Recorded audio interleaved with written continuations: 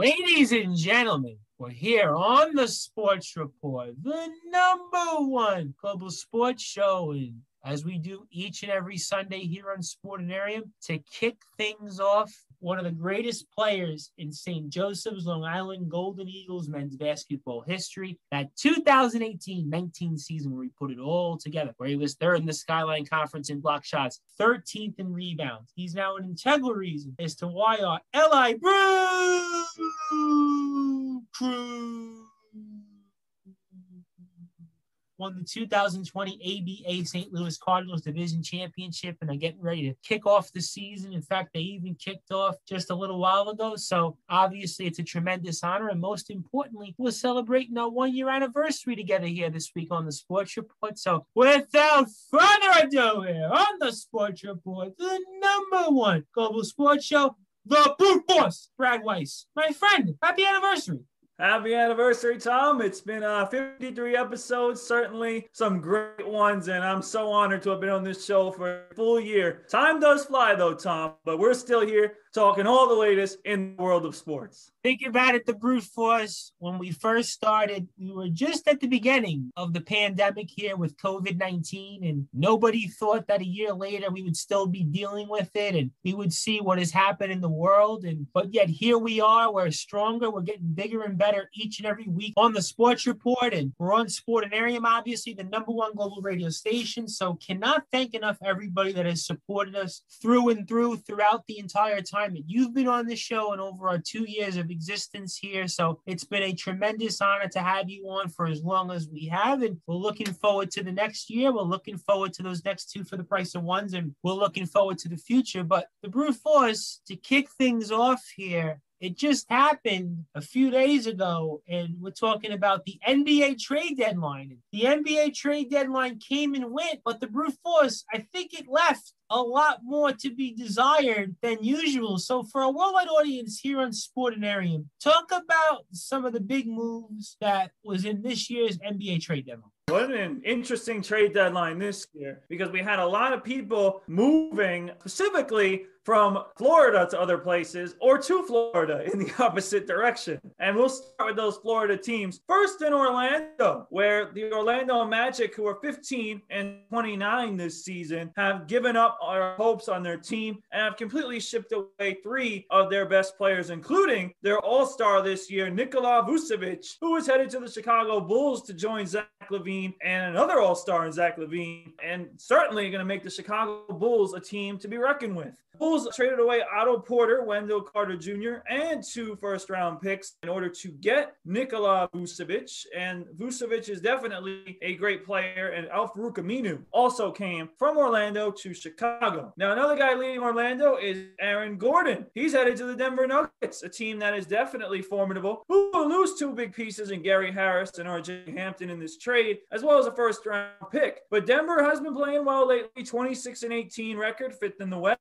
They're not first in the West like Alec Willis once said on this show, but they are definitely making progress. And certainly the addition of Aaron Gordon, who's going to play alongside veteran Paul Millsap, is certainly a great combination for a Denver team who looks definitely like they have an opportunity, especially with the Lakers having been injured with 2 of their big players not playing at the moment. And then also with the Orlando Magic, they traded guard Evan Fournier to the aforementioned Alec Willis's Boston Celtics, as well as my good friend Matt Hurd, both Celtics fans. Definitely going to help them as he was averaging 20 points a game, and the Celtics traded him for 2 second-round picks. So I thought it was a pretty good trade for Boston, and they certainly will get help on the shooting aspect of things with Fournier. They did give up Daniel Tice, which I was quite surprised about, Tom Bryce. They got Mo Wagner in a 3-way deal with Washington, and a few other guys went other ways in this trade. And then on the other side of Florida in Miami acquired Victor Oladipo from the Houston Rockets, a guy who's been traded so many times at this point. And this season, this will be his 3rd team. But Miami is certainly a place where we feel like Oladipo can certainly have some success with the amount of coaching and the way that they run things. I think Oladipo is a nice fit for them. They did trade Avery Bradley and Kelly Olynyk in order to get him, as well as a 2022 draft swap, but it will help them. And the Miami Heat are also favorites to get LaMarcus Aldridge, who got buyed out by San Antonio. And they did add forward Bielitsa from the the Sacramento Kings as well, who's a very solid player. So Tom Brice, the state of Florida with Orlando and certainly Miami has been quite busy in this trade deadline. And even the other team who's currently in Florida and who will stay there for the rest of the season, the Toronto Raptors, aka Tampa Bay Raptors, have been busy as well. Brute Force, though, speaking of the Toronto Raptors, and there was a player that we thought was going to be moved, but wound up not being moved. And talk about, for our worldwide audience listening here on Sportinarium, why you think that Kyle Lowry wasn't traded by the Raptors. Yeah, well, according to what I've heard, there wasn't a good enough deal for Lowry. And in order to get him out, they were going to have to obviously get some compensation. And Kyle Lowry is an aging point guard, obviously a guy who's been a champion before, recently with the Toronto Raptors. But his contract is ending at the end of the year. He will be a free agent, and according to multiple sources, he was fine with staying with Toronto for the rest of the season and testing free agency. So it's certainly interesting, but we'll see. And Toronto, as bad as they've been this year, Tom Brice, 18-26, they're only a game and a half behind the Chicago Bulls for a play-in spot, so they're not out of it. But they did make an interesting trade as they traded guard Norman Powell to the Portland Trailblazers, but they received some good players in return. Gary Trent Jr., a young player who's definitely establishing himself in the NBA, and Rodney Hood, who is a great forward as well, who's very versatile. So I actually like that deal for the Toronto Raptors, as they are right now out of the playoff picture in the Eastern Conference. But they do have a chance if they get hot here, and keeping Lowry and keeping these pieces here that they've gotten in the trade will certainly help them improve. They did also trade away a shooter in Matt Thomas to the Utah Jazz, like Utah needed any more shooting, as they have been shooting the ball lights out. And speaking of shooters, Tom Brice, J.J. Redick, the three-point shooting machine, is now headed to Dallas from the New Orleans Pelicans, and is certainly going to help out Brendan Fitzpatrick's Mavericks, who have been up and down this season, but have been playing well as of late. Redick will go with Nicolo Melli from the New Orleans Pelicans to Dallas for James Johnson, Wes Iwundu, second-round pick. So I think that move right there, it's going to be great for the Mavericks. It's definitely going to make them a better team. And speaking of teammates that weren't traded, that we were surprised, in New Orleans, Lonzo Ball was not traded, as the Knicks were actually in the conversation for Lowry or Ball, but neither of them were traded, and both of them will be free agents at the end of the year, Tom. So it's going to be quite interesting to see whether those guys change teams, or whether these teams in the Raptors and Pelicans believe in them enough to re-sign them at the end of the season. And the Toronto Raptors also moved Norman Powell, and that's another interesting move, to say the least. But I was curious also, the Brute Force, because we've talked a lot about your New York Knicks, which have obviously been a hot topic across the league. And what did the Knicks do this trade deadline? Because the Knicks, we know, were kind of in somewhat of an important move. It was certainly an interesting move, to say the least. So talk about what the Knicks did for our worldwide audience listening here on Sportinarium. Yeah, so it's certainly interesting because the New York Knicks were expected to make a move, maybe not a big flashy one, but certainly a solid move for a decent player. You know, a couple of these names that we had mentioned, they were in the conversation for, but they ultimately were not going to get those players. But they did end up getting themselves involved in a three-team trade between them, the Philadelphia 76ers, and the Oklahoma City Thunder. The Knicks traded away Austin Rivers and a former young player in Ignas Brazdeikis, who's been on the G League team for the most part and someone on the NBA team. They traded them away in a deal in which the Knicks ended up getting guard Terrence Ferguson from Oklahoma City, as well as a center in Poirier from the Philadelphia 76ers, who they are going to be releasing because they want to keep an open roster spot. Ferguson is definitely a solid player from Oklahoma City. Kind of reminds me a little bit of a guy like Alec Burks, who's been playing very well for the Knicks. So he can definitely add versatility. The big part of this deal, though, was the Philadelphia 76ers got veteran point guard George Hill. And that's a huge thing for a team that is looking very serious this year, led by Long Island's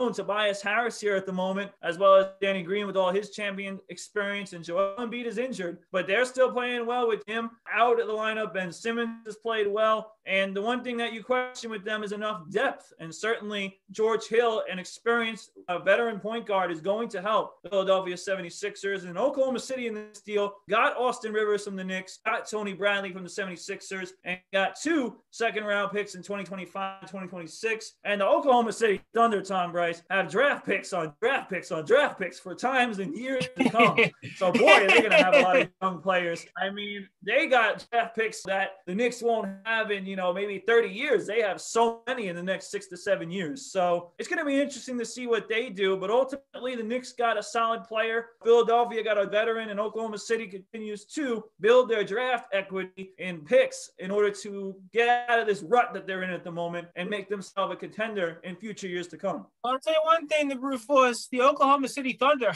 definitely going to be on the clock. I think we're going to see a lot of draft picks from the Oklahoma City Thunder, certainly in this year's draft, in the next couple of years' draft. So I think that the Oklahoma City Thunder pretty quickly will get to see how this all shapes out for them. And the Knicks, again, are in a very interesting predicament. This is the first time we can honestly say the Knicks are true contenders, true playoff contenders. And with another win, the Knicks are over 500. So they're in this logjam once again in the Eastern Conference, which is narrowed a little bit. So I think that's going to be interesting to see, and we'll continue to cover that here over the last several weeks of the season. But the Brute Force, for a worldwide audience listening here on Sportinarium, give us first a few of your losers in this year's NBA trade deadline, and then give us maybe a few of your winners. Yeah, so the first clear loser, obviously, is the Orlando Magic. I mean, this is a team that a lot of people saw, especially after the last couple of years. They made the playoffs, maybe not a higher seed, but, 7th or 8th seed, and they had a solid group of players in Fournier and Gordon and also Vucevic, amongst others. They had a decent group and a solid coach in Steve Clifford, and you really would have thought that they would have established some identity by now, and unfortunately, a year like this one, they have not gotten expectations, and they've crashed everything down. Ultimately, they have to be the biggest disappointment. Now, one of the most positive teams out of all this is definitely multiple teams have gotten better, including the Chicago Bulls, who I mentioned earlier. The Miami Heat, I feel like with Oladipo, will be better, and they have more depth. Even if they add LaMarcus Aldridge, they're going to definitely add a lot of depth at that forward position. Another two teams, surprisingly, Tom Bryce, who actually I think made a good deal, is the Hawks and the Clippers. Two teams that, maybe you wouldn't have seen trading with each other, but Rajon Rondo goes to the Clippers and Lou Williams goes to the Hawks. And Williams is an Atlanta native who's played there before, and a Hawks team that needs scoring right now, and a guy like Williams coming off the bench, it helps Atlanta. And a team like the Clippers needed point guard play behind Beverly, the pesky point guard himself, but certainly needed a playmaker. And Rajon Rondo is sure of that. So they both definitely were winners when they made that trade with each other. And then I think the Denver Nuggets are winners. You look at Aaron Gordon is going to help their team tremendously. And they also added another big man, former Shaqtin' a Fool legend on the Denver Nuggets, and that is JaVale McGee, who is now back with the Denver Nuggets. When he was there a long time ago, he was known for all his bloopers and, like I said, Shaqtin' a Fools, but he's gotten a lot better. He's won 2 championships since with the Warriors and with the Lakers last season. So he's going to help Denver get that identity and that championship feel in there because they're very close. So I really do think that these deals for Denver are going to help them. I think Chicago's going to benefit. I like Brendan Fitzpatrick's Dallas Mavericks as winners as well. Even the Toronto Raptors in some degree are, but certainly, Tom, the clear loser is definitely the Orlando Magic. No question. I definitely think the Orlando Magic are going to be at the bottom of the Eastern Conference for quite a while. So I think as a Magic fan, it's going to be tough for the next few years. But I want to go back to the Toronto Raptors very quickly once again, because I know we've talked about them now a couple of different times. But you trade Norman Powell. I get that. But Kyle Lowry, wants a big contract. I mean, if you look at where they are in the standings in the Eastern Conference, I guess you could say that they're still in it. The Celtics, as we talked about at the top, are in a free-for-all. The Pacers made a move, Victor Oladipo. Then you got the Bulls, who made a trade that maybe that propels them, gets them maybe into an 8th spot, or maybe even moves up into a 9th spot and continues to keep themselves at least in position for a play-in when it comes to the NBA playoffs. But if you're the Raptors and you're 2 years removed from winning an NBA championship. Kyle Lowry, I know, has meant a lot to the franchise, but you're probably not going to re-sign him based on age and performance. I mean, wouldn't you have felt the pressure to move him because you don't want to lose him for anything? I mean, talk to me about your thoughts on that. Yeah, absolutely, Tom. That's a great point. Obviously, them not trading Lowry, you feel like they lost some value there because, you could have gotten something back in young talent, draft picks. That's the direction that the Raptors could have went in. But they decided ultimately that the packages that they were receiving just simply weren't enough for them. And in my case, I'm kind of surprised because I think any sort of value for him would have been the right move because of the fact that they're going to lose him, as you mentioned, most likely in the offseason. I don't think that they're planning on re-signing him. And you got to wonder where the Toronto Raptors are going in what direction, because they do have some of the nucleus there, like Pascal Siakam and Fred VanVleet, who they just signed to a big contract, amongst other players who are good, but they've lost a whole lot as well. And Kawhi Leonard, obviously. And now we mentioned Norman Powell earlier, a bunch of other players, like Serge Ibaka and Marc Gasol, who were there when they won a championship. So they've lost a lot. And you wonder whether or not getting rid of Lowry, not getting this opportunity before he gets into free agency, hurt them or help them, because you don't know what direction they're going in. So it's quite interesting. They're in Tampa Bay this year, Tom Bryson. Maybe that's throwing them off. I don't know what it is. They're long away from Toronto, so we'll see if they get back into shape when they get back to Toronto. This year in Tampa Bay, I would be surprised if they snuck into the playoffs at this point. They still can, but in the end, they're not going to get very far, and ultimately, we have to see what direction they really are going in. Tampa Bay Raptors. Maybe we should call them the Tampa Bay Raptors at this point. I mean, it actually rings pretty good. I mean, it actually rolls off the tongue. So maybe that's the name that we should call them. But I want to bring up one more trade here as we close this recap of the NBA trade deadline that just passed this Thursday. And it was a flurry of activity. Probably one of the most recent years of activity that we've seen in the NBA trade deadline in quite a while. But there was one trade that was intriguing to me because I don't know necessarily how it helped either team. I mean, certainly for one team, I could maybe make the argument for a little more help in. And that was the trade involving the Hawks and Clippers. And two teams right now that are going in similar directions. And the Atlanta Hawks right now look like they're primed and poised to make a pretty big run here in the second half. And we had talked about them about a month ago as a team that we thought was a big disappointment. But they're coming on here really strong, the Brute Force. They have a good chance to move up here, continue to the Eastern Conference. And the Los Angeles Clippers, who perennially seem to be at the top of the Western Conference, but never seem to be able to get through the door. But the trade between the Hawks and Clippers of Lou Williams for Rajon Rondo and a second-round draft pick. I mean, what do you think about this trade? Two veteran players. Obviously, Lou Williams, one of the greatest all-time scorers off the bench. Rajon Rondo, obviously, one of the great point guards of our generation. But what did you make of this trade? And do you think there's one team that actually benefited more than the other with this?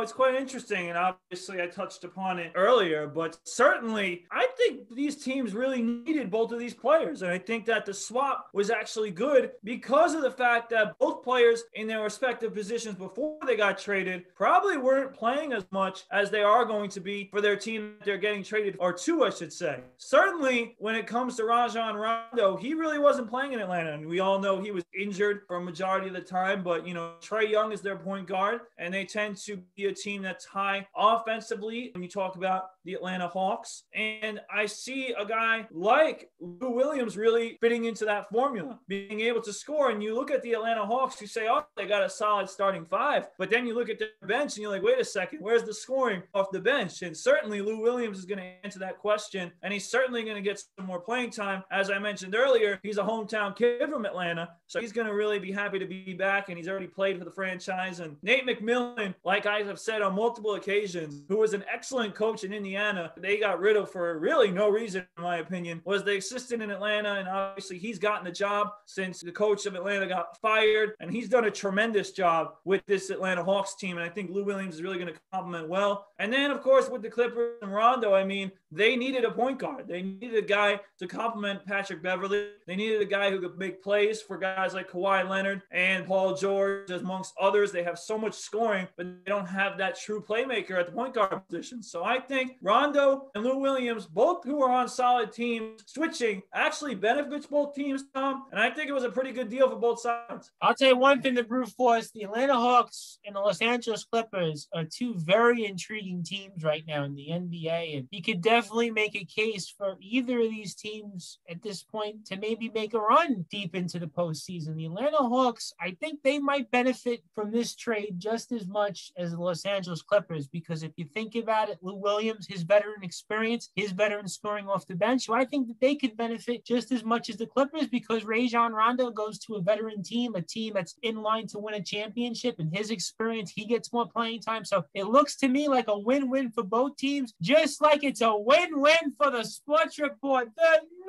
#1 global sports show with our #1 analyst around for all the latest happenings in the world of sports. And we're celebrating our 1-year anniversary of him here. And we're talking about none other than the Brute Force, Brad Weiss, one of the greatest players in SJC Long Island Golden Eagles men's basketball history, as I am the host of the Sports Report, the Reverend Tom Bryce. And for more information on the Sports Report, you can go to soundcloud.com/the Sports Report 2019, where you can listen to many of our archives with myself and the Brute Force. You can subscribe now to our YouTube page at the Sports Report, the #1 global sports show, where you can find all of our Sunday shows with the Brute Force and his teammate Googs, Jake Guggenheimer of our LI Brew Crew, as we do each and every Sunday, our Brew Crew Hour, and Rob Maraska. So all things related to the Sports Report, you can now also go to our YouTube page at the Sports Report, the #1 global sports show, and definitely give us a subscribe, give us a like on all of our videos and clips, and continue to spread the word. As always, a huge shout out to the entire team here at Sportinarium, including Lakey, Arv, Sean, who does a phenomenal job with the YouTube page at Sportinarium TV, Steve, Richie, Susie, Sasha, Connor, Martin, Ryan, everybody at Sportinarium that has made us the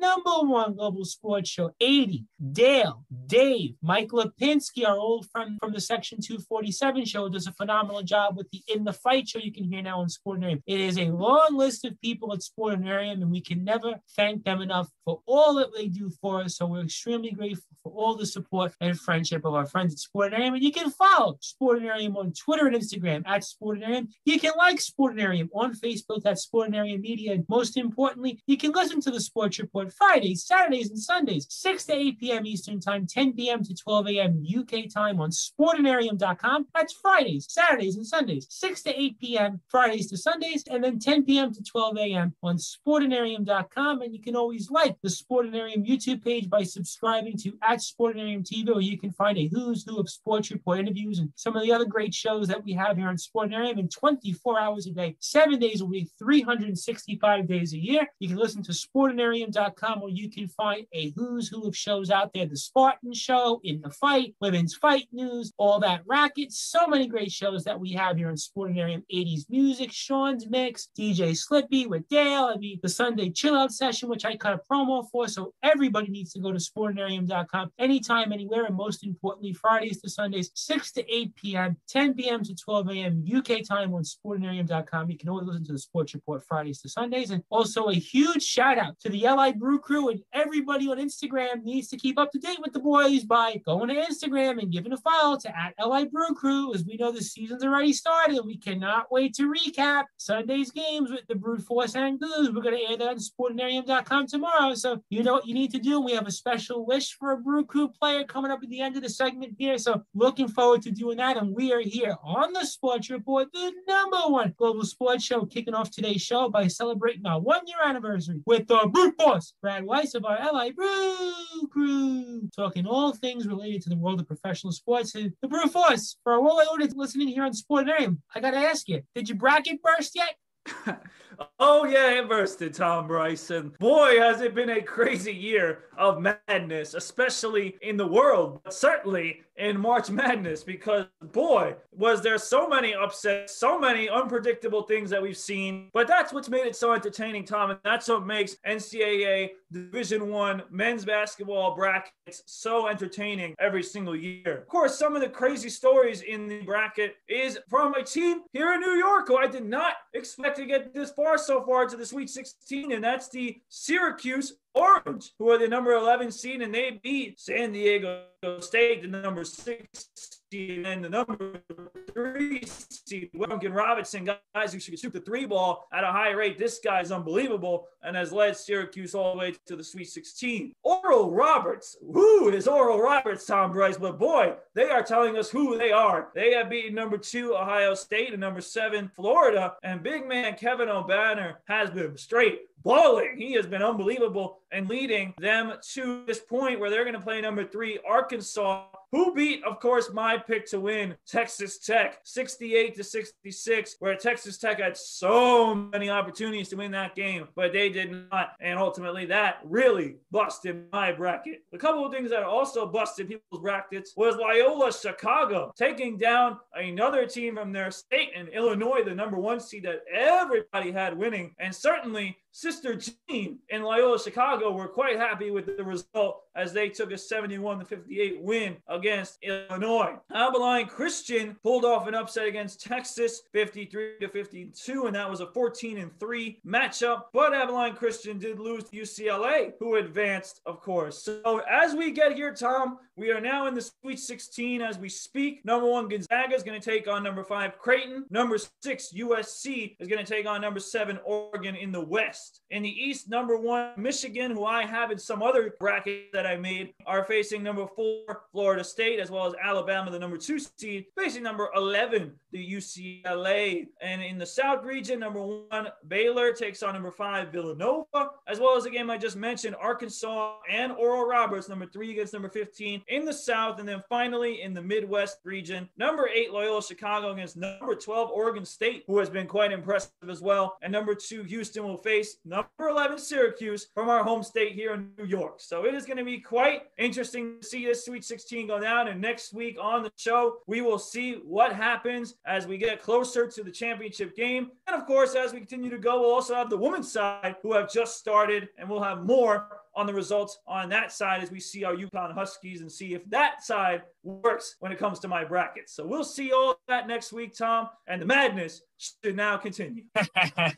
The madness will definitely continue. And obviously, everyone was looking at you and said, why did the Brew Force pick Texas Tech? But to be fair, the Brew Force, I think everybody this year who picked a bracket probably doesn't have a bracket left at this point. So there was a lot of upsets, a lot of exciting games. I enjoyed the format this year. I actually liked the Friday to Monday format. It was a welcome addition. I've always not been a fan of that Thursday to Sunday thing. I kind of liked it this year, that Friday to Monday. It spaced it out better. I like the whole idea that every game ended at the same time. So it wasn't like you had to stay up till 2, 3 in the morning. Everything ended right around the same time. So I thought it was job well done. After last year missing the tournament, if you think about where we were in the world, that was right around when the pandemic started. And the tournament canceled and postponed. And this year we get to have that. So I think we're very excited to at least see the NCAA tournament in its format. Obviously, there's been some disappointments where there's been some games postponed due to COVID, and a couple of teams going into the tournament had to postpone their season. But I think by and large, it's been pretty successful, and we're happy to have basketball back. But the Brew Force, before we get your closing thoughts, we've alluded to it here, and that the boys have started the season. We're looking forward to recapping, obviously, the games here with you and Googs, and we'll do that tomorrow for our worldwide audience on Sportinarium. But thoughts about some of the keys here for Sunday's game, and how does it feel to be back on the field? Yeah, Tom, it feels great to be back on the field. And boy,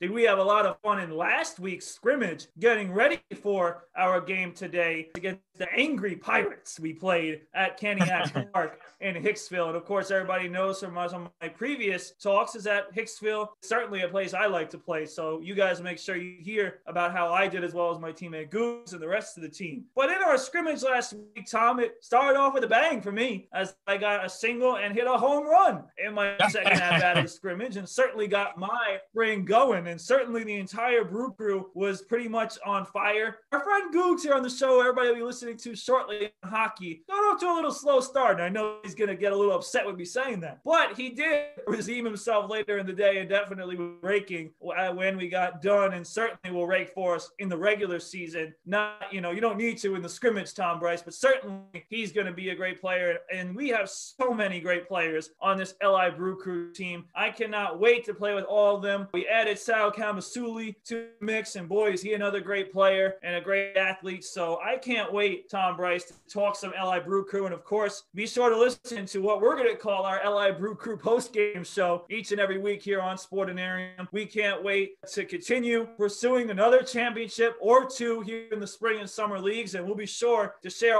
all those great things with you here on the Sports Report. Looking forward to that, and obviously we know that Googs is going to redeem himself, and the boys are back in town, and we know you guys are going to deliver us at least one, if not two championships this year. So the crew is definitely brewing, and everybody needs to follow the boys on Instagram at LI Brew Crew and find out why they are the premier softball team around and why they are going to have the season that they had last year, winning the 2020 ABA St. Louis Cardinals Division Championship. So we're looking forward to that. And for you, my friend, I want to give you the floor. I want to give you any closing thoughts. As always, plug where our listeners can get in touch with you. And I cannot thank you enough for all that you've done for us. And congratulations on the 1-year anniversary. You are an integral part as to why we're the #1 global sports show, as to why we're on Sportinarium, heard in 8 countries, and have so many different supporters and talk with a who's who of people each and every week here on this show. So you've been a big part of that, my friend. I want to thank you. I want to congratulate you. So the crew is brewing always, each and every week when we get the Brew Force to kick things off on the Sunday show. So you know the drill, my friend. Plug with us to get in touch with you, and the floor is yours, my friend. Yeah, Tom, thank you a lot. Of course, this is a special episode for me. 1 year on this show. I can't thank you enough for continuing to have me here, talking all the latest in the world of sports, and I hope to continue that for many more episodes as I continue my journey in coaching and getting back, hopefully, on the court, playing-wise maybe a little bit, but definitely also on the softball field, and continuing to cover all the latest in the world of sports here on the Sports Report, on Sportinarium. And I cannot thank all of our great listeners from the many countries that listen to us now here on the best global sports radio station around in Sportinarium. Cannot thank everyone enough for listening to my segment today and always. As I always want to do, I want to thank the frontline workers, doctors, nurses, delivery people, all the people on the front lines across the world who are the true heroes during this COVID-19 time. As we continue to progress, these people should be recognized because really, like I continue to say, they are the true heroes and they have done some great work. We cannot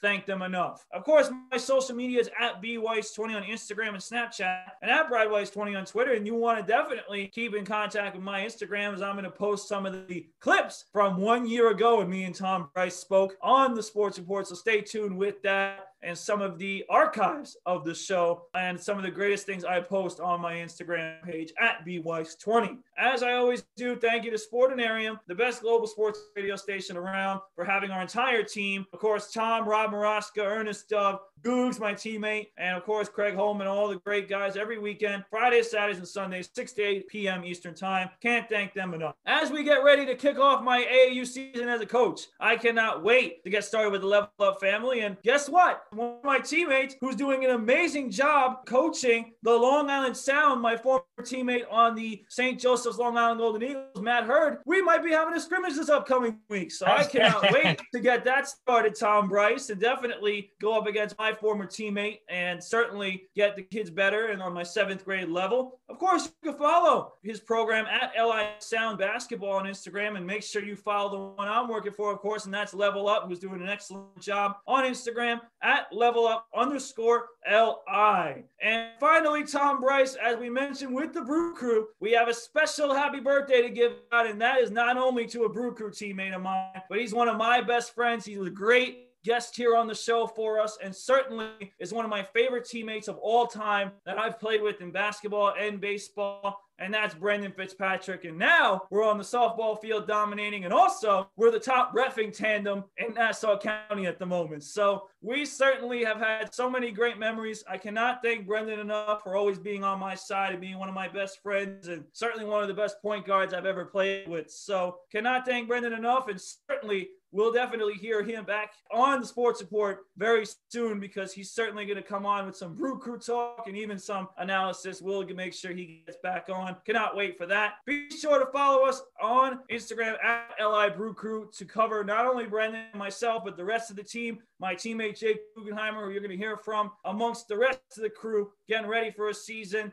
And we're definitely excited to get back on the field. And we'll have it every week on Sportinarium, our post-game show covering what happened each and every week on the Brew Crew field. Cannot thank you enough, Tom, for another great week of New York's #1 sports show and the global #1 sports show, and that's the Sports Report. It's been 1 year, but I can't wait for many more years to come. And certainly, I can't wait for this show to continue to grow. And Sportinarium, thank you as always for making us now the global #1 sports show. And I cannot wait to do it again next week. Rising tide lifts all boats. And ladies and gentlemen, the birthday boy, Brendan Fitzpatrick, is one of the biggest rising tides that we have out there. He's Plainview's favorite son. MJF has nothing on Fitzy and the Fitz magic that he brings not only to the court, but also to the diamond with our LI Brew Crew. And he's one of the most important guests in Sports Report history, one of the most colorful and energetic guests in show history. And we know that he's going to be celebrating a great birthday, and we want to make sure that he remembers this for years to come, and cannot wait to watch it, my friend, on the field later this year. Cannot wait to see you do bigger and better things as a coach. We know that you're on your way to greatness, and I hope you have a happy birthday. I hope you have many more birthdays ahead. Looking forward to seeing you later this year. Congratulations and happy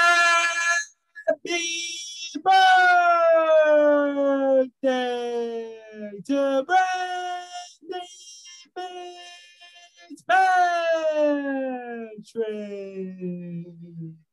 of our LI Brew Crew. So, ladies and gentlemen, I don't think we have anything else more to say. I don't think anybody's birthday wish can top that one when it comes to Brendan Fitzpatrick. So, Brew Force, may the force be with you and the rest of the forces, including the Super Force, the Strong Force, the Special Force, and the Gentle Force. Congratulations on the 1-year anniversary. Looking forward to the next anniversary. Looking forward to the next week. Don't go too hard on our good friend Matt Hurt. He's been one of our biggest supporters, and we love our Golden Eagles. We love you, teammates. So let's hope that practice and that scrimmage goes well. And congratulations, and we'll speak with you next week. Tom, thank you as always. 1 year, and let's go, Goose. Give us all the latest in the world of hockey. As we're here on the Sports Report, the #1 global sports show with the Brute Force, Brad Weiss, one of the greatest players in SJC Long Island Golden Eagles men's basketball history, and one of the integral parts of our LI Brew Crew, the 2020 ABA St. Louis Cardinals Division champions who have started the season, and also a coach with the Level Up Basketball Organization, one of the top organizations around when it comes to basketball on Long Island. As I am the host of the Sports Report, the Reverend Tom Bryce, and stay tuned for more hard-hitting analysis here on the Sports Report as the Brew Crew Hour continues with Googs, Jake Guggenheimer, to talk all the latest happenings in the world of the NHL. As I am the host of the Sports Report, the Reverend Tom Bryce, and we're here on Sportinarium, the #1 global radio station, as we were just with the Brute Force, Brad Weiss, here on Sportinarium. And stay tuned for Googs, Jake Guggenheimer, to talk all the latest happenings in the world of the NHL. As we're here on the Sports Report, the #1 global sports show, and after just hearing from his teammate on the LI Brew Crew,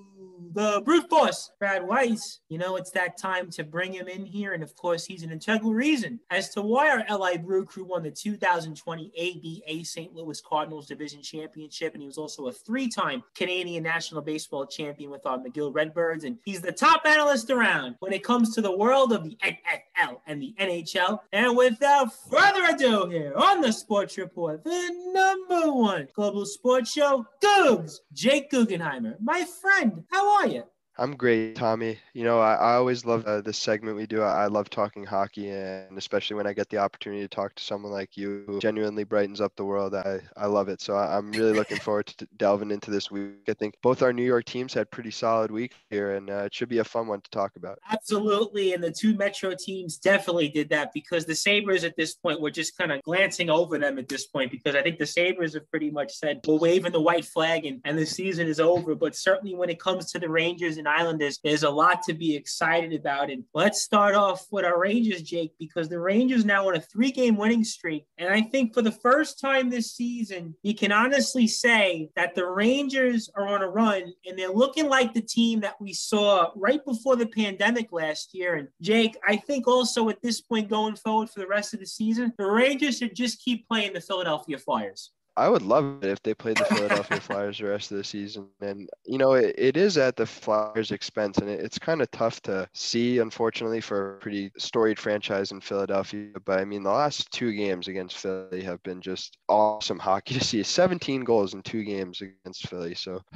I love it, and I feel bad for Philly. But, I mean, as a Ranger fan, you love to see it, and you want them to keep pouring it on every opportunity you get. Absolutely. Listen, Jake, 17 goals in 2 games. I remember if you were a team and you scored 17 goals in, let's say, a week and a half, that would be good. That would be normal. But yet the Rangers, here they are, have scored 17 goals the last 2 games they've played against the Philadelphia Flyers, and with another one coming up here. And Jake, I got to say, a couple of weeks ago, we talked about Mika Zibanejad. We were like, what's wrong with him? He's having a bad season. All of a sudden now you look at his stats and you say, 26 points in 31 games. That's what 2 natural hat tricks can do in 2 games with 6 points or more. I mean, listen, Jake, now all of a sudden, Mika Zibanejad is the player that we saw last year. Yeah, I mean, I think you can obviously point to these 2 games and say they've inflated his point totals. And you would be correct if you said that. But I mean, you got to look at the body of work he's been putting in over the period of time, since we started talking about how integral he is to this Rangers lineup. And he's getting stronger on the puck. Earlier in the season, he was losing a lot of those 50-50 chances. He was getting beat to pucks, which you don't typically see with Zibanejad. He's a very fast skater, and he's quick on his feet. So, he's making those plays. His passes are sharper. He's really forechecking well. He's getting in on the rushes. And he's in the right place at the right time, which is exactly what he was doing last year. You don't score 2 natural hat tricks, 2 hat tricks for that matter, by luck. You got to be in the right place at the right time, taking the right shots, placing the puck well. And he's been on quite a stretch these last couple of games, especially, he played well against Washington in the game they won last Sunday. And obviously these 2 games against Philly have been spectacular. But ultimately, I think he's getting back into form. And this is the Mika Zibanejad we saw last year that we all kind of knew and loved and were hoping for from the get-go this season. But, better late than never. It's good to see him getting some points up on the board, scoring and being involved in the offense. And hopefully this continues because Rangers hockey is more fun when Zibanejad is contributing. Absolutely. And last year, we talked about it a few weeks ago, Jake, for our worldwide audience listening here on Sport Name. I mean, Zibanejad was one of the best goal scorers in the entire league. So now we're seeing the player that we saw last year that was on pace to have one of the best seasons in team history when it comes to goals. And another player that we talked about here a couple of weeks ago, Jake, and we've talked about him over the past several shows here, is Ryan Strome. And Ryan Strome had 4 points against the Flyers here in this 8-goal barrage, once again, that the Rangers had on the Flyers. And I got to say, Jake, at this point, I don't know if the Rangers should trade Ryan Strome, because if the Rangers are now in the mix and getting a shot at maybe getting back into the postseason, I got to think Ryan Strome's going to play a key role in this team. And 4 points against the Flyers makes me think, I don't know if I'd want to move him at the moment. I mean, I told you I thought that was going to happen in the offseason anyway, if he was to get moved. Look, he's a point per game guy. He's got 30 points, 11 goals, 19 assists. We talked about how I think he benefits a little bit from being on that line with Panarin, as many players do. But he was in the right place tonight. He got a pass right in front of the net. Panarin put it right on his stick, and Strome just directed it into the net. And that's pretty much all they're going to ask for from guys. They're playing on a line with a guy who can place the puck that nicely. So, look, I mean, goal scoring is hard to come by in the NHL, and it's even harder to find guys who also contribute in other ways on the offense, whether that be assists or even just filling holes. So look, Strome's an integral part of this team. He's the second leading point scorer on this team with 30 points. Like we said, 11 goals, 19 assists. He is a net +6. He contributes on the power play. He wins faceoffs if he's asked to take them, which he is. And look, I mean, what more can you really ask from a guy? I think he's doing everything he can to build up his trade value, which is exactly what we need him to do.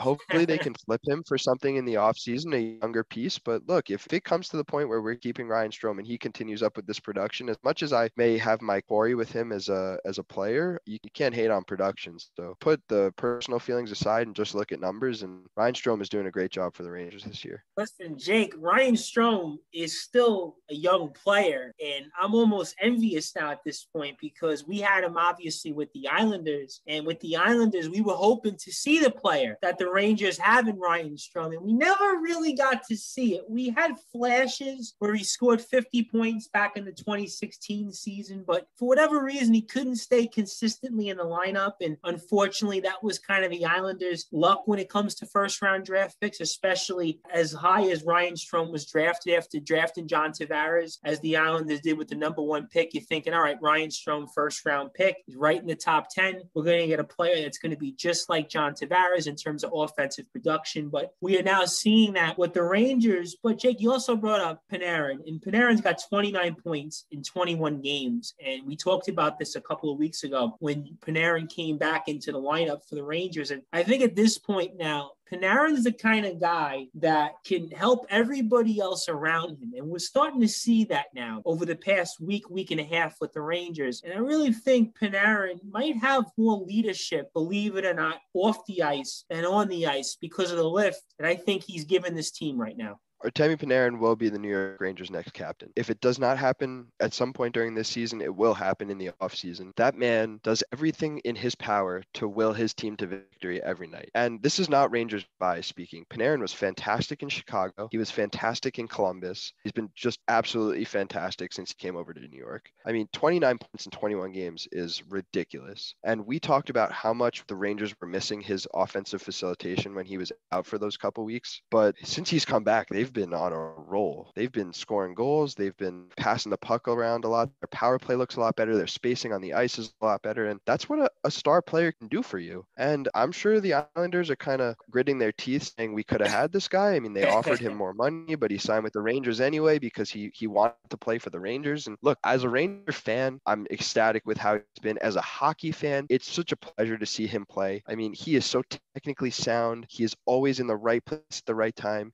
He always makes the right pass. He can shoot the puck, but it's not his first priority. His first priority is facilitating. And when you have a guy who's scoring over a point per game, that type of production is hard to come by. And we were talking about this off the air, Tommy. He's got more multi-point games this year than he does games with 1 point. And he's got more games with 1 point than he has games with no points at all. So the guy has more games this season with 2 points than he does with no points. And that's a statistic you marvel at when you're looking at a hockey player. You know, he's only a +8, and I think that has to do with a little bit of how the Rangers were playing early in the season, but that number is going to continuously increase the more he's on the ice. And 21 games, 29 points is just unheard of production. Absolutely. And Jake, the only other player that you can think about that has that type of production of 1.4 points per game is a guy named Connor McDavid. And Jake, I've gotten to watch a lot of the superstars across the league up close and in person. And when I've seen Panarin, whether he was with the Blackhawks or whether he was with Columbus and now with the Rangers, he's one of those 5 or 6 players that I would pay any amount of money to see. I don't know if he's McDavid, but he's certainly the next level under him. And there's no question that he really makes a difference for this team. That's why I kind of thought, Jake, that when Panarin had come back to the lineup, it was going to give the Rangers that jolt. Little did we know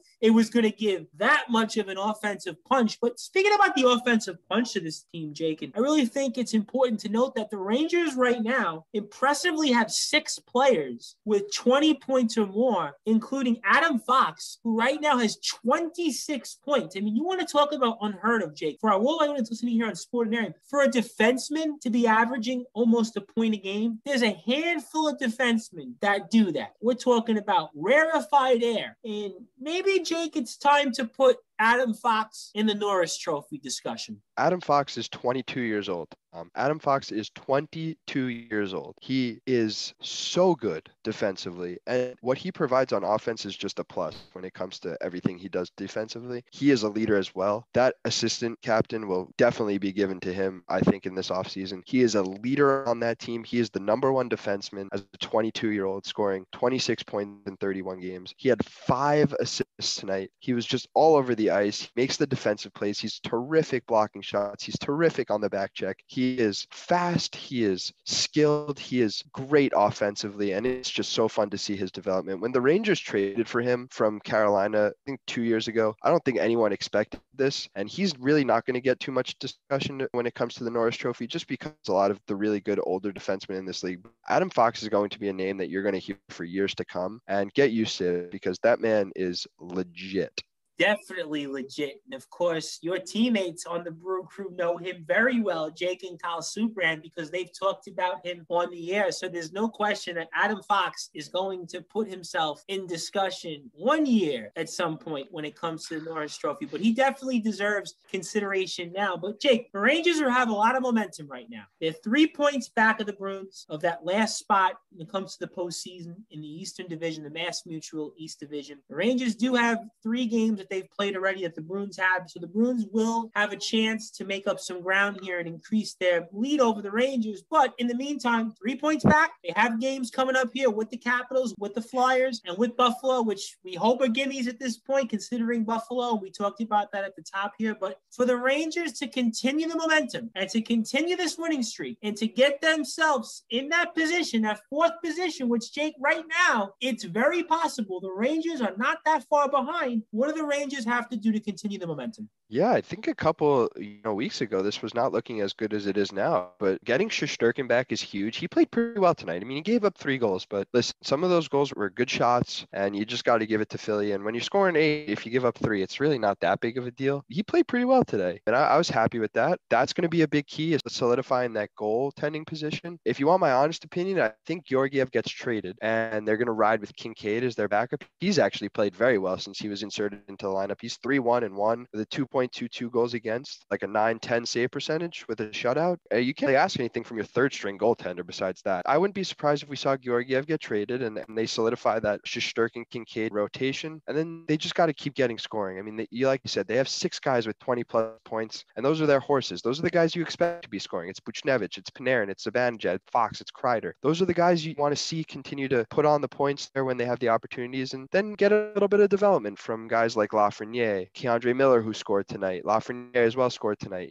Capo Caco had 2 goals the other night, so that was big. Trouba's been playing really well lately since he came back from that thumb injury. So, continually getting that offensive production from guys like this and also solidifying that goaltending rotation, like we've said many times on this show, is going to be very important to the Rangers' success over the next week. And just one thing before we move on from the Rangers, I want to read you out some statistics, and I want you to tell me which player you'd prefer on your team, okay? Player A has 3 goals, 23 assists, 26 points. And player B has 2 goals, 16 assists, 18 points. Who would you prefer on your team if you were taking either of those 2 guys? I got to go with player A, Jake. I mean, that's a no-brainer. That's Adam Fox as player A, and Jack Eichel is player B. So yeah, Jack Eichel's playing in Buffalo, but you're expecting more of this guy, and he's got 2 goals over the course of this season. And sure, he's missed some time, but you look at it and you wonder, is it Buffalo wasting his talent? Is Eichel struggling that much? But people talk a big game about Jack Eichel as a key piece in the Buffalo lineup, and he's really not producing as much this year. And Adam Fox has got 26 points as a young defenseman, and I think I'd ride with Adam Fox as well right now. And